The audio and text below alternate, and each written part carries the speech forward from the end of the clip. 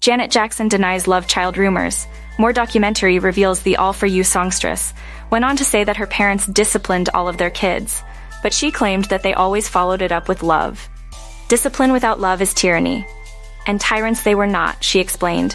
They just loved us and wanted us to be the best that we could possibly be. Obviously it worked.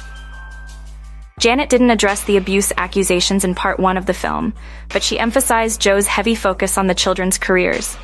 I remember stories about my mother allowing my brothers and sisters to play outside, and then they'd see my father's car coming down the street and run into the house and pick up their instruments and start playing like they were rehearsing all along, she said, adding that they'd yell, "Joseph's coming, Joseph's coming."